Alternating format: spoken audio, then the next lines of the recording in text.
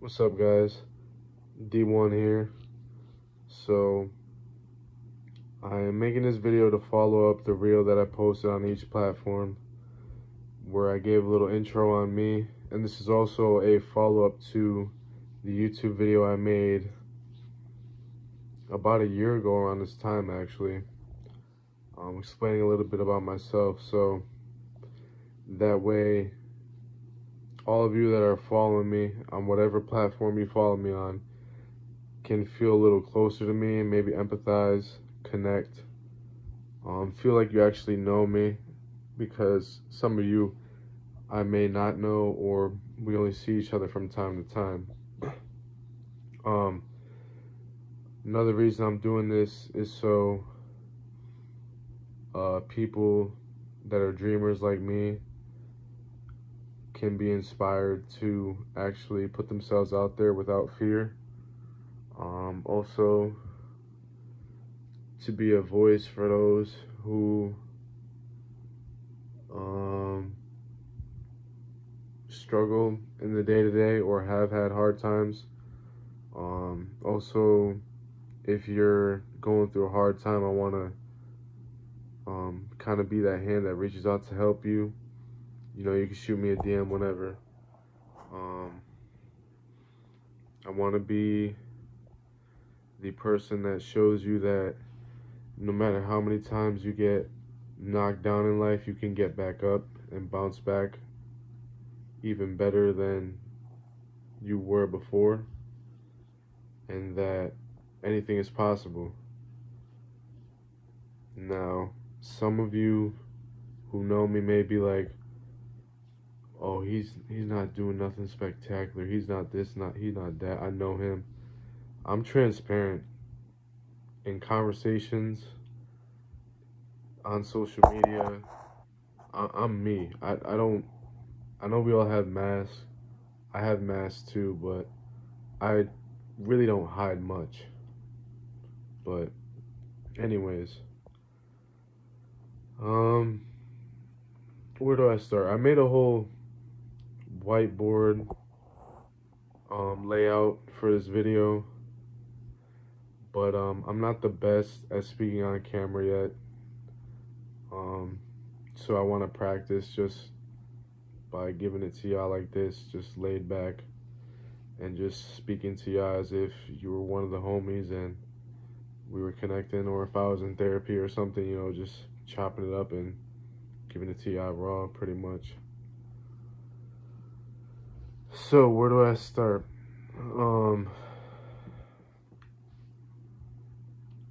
Yeah, so D1 Lifetime. The reasoning behind that name is that I know a lot of people around me, you know, in my community and in the sports world, idolize D1 athletes, and rightfully so. But I noticed that you know, it's statistically it's nearly impossible to make it that far, and to elevate even further beyond that is even more difficult to do. Being a D1 athlete was a goal of mine from like the age of 7. Didn't happen, but the reason for the name D1 Lifetime is that even some D1 athletes don't, you know, they get an injury, or they fail out, or like I failed off my basketball team, but they don't get along with the coach, whatever it may be, but like not everyone builds upon that. But it was a blessing to make it that far. But the reason I came up with the name D1 Lifetime is that I want myself and anyone who follows me to live their lives like they were a D1 athlete. You know, big man on campus, high self-esteem, confidence, living the dream. I'm all about dreaming and manifesting those dreams.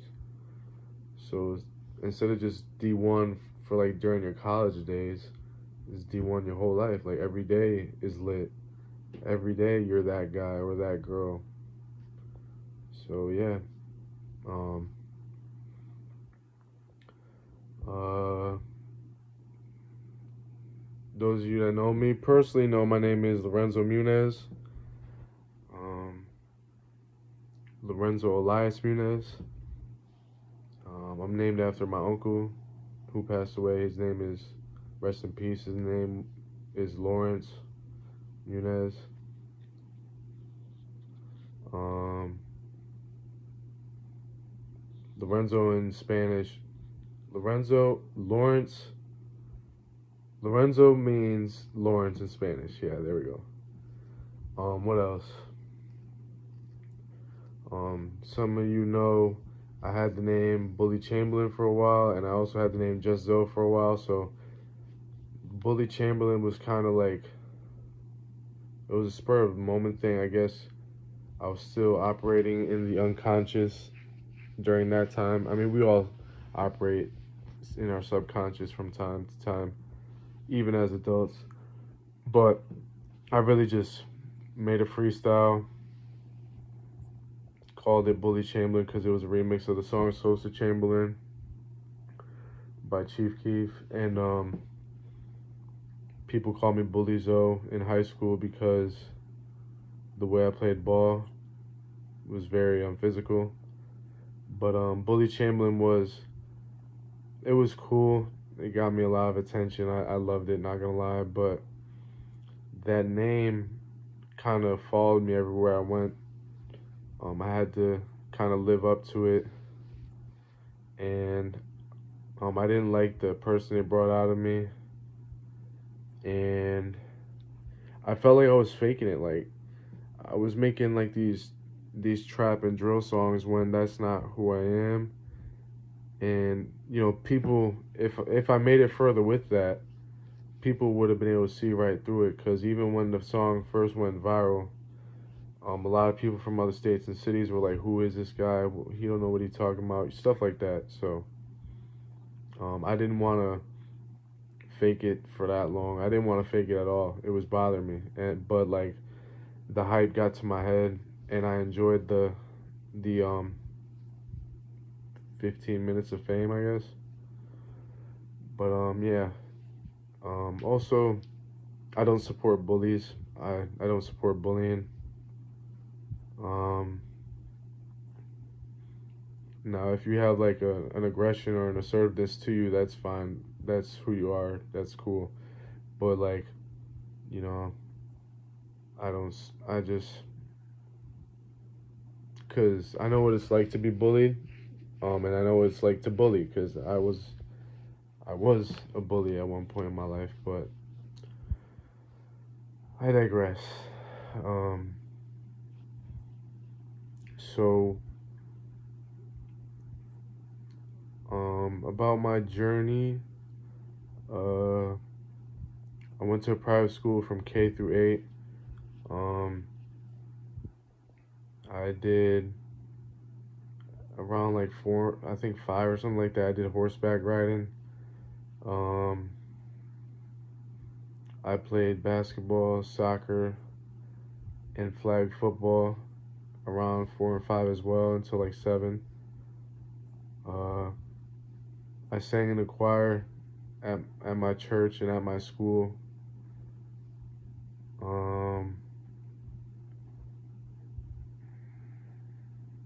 7, I started playing baseball in the local little league. I loved baseball like since like probably like 2 or 3. I had a bat and a ball in my hand. That was my first love, and I remember playing MLB 2K, making a player, create a player and stuff like that. And the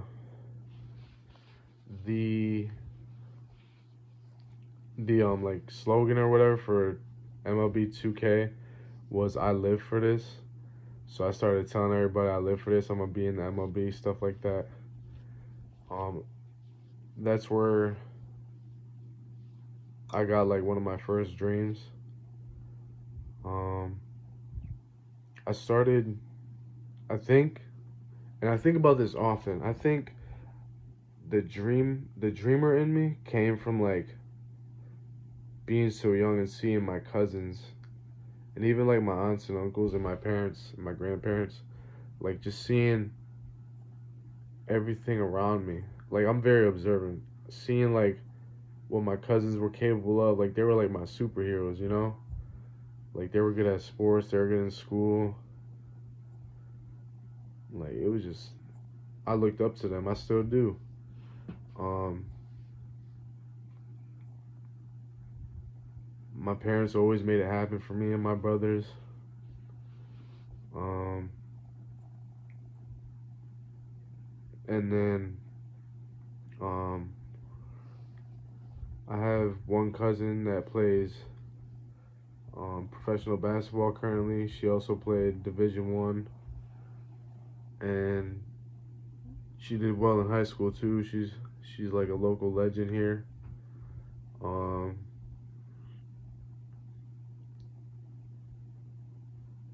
she like added fuel to the fire of the dreamer in me when I I went to try out. No, what was it? I don't remember the order, but I had a friend at my school that played basketball, and he wanted me to try out for the JV team with him in fourth grade. Man, I think it might have been the year before that my cousin told me that I need to start playing a real sport.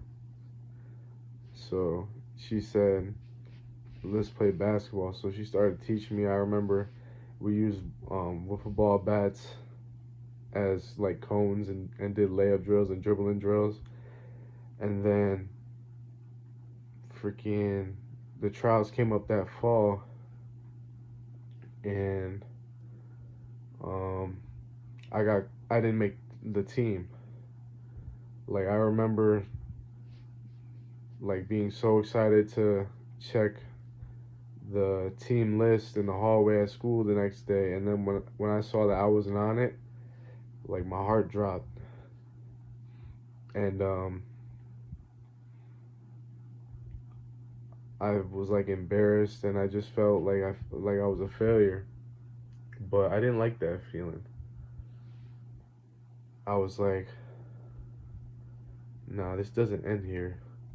And then my friend was bragging the whole year that he was on the team. People were making fun of me that I didn't make it because I swore I was gonna, and I wasn't good. Like I had that little bit of experience from the Y when I was like 4 to 6 or whatever. But like I even honestly I forgot that I ever played basketball even when I was that young. Like I feel like I didn't really start till I was like 9, because that's when like I had the cognitive ability to remember things a little better and to focus, and that's when it meant something to me starting at 9. Um, I played instructional at the school, learned the fundamentals, and I continued baseball. But also at 9, I picked up the saxophone and piano. Um,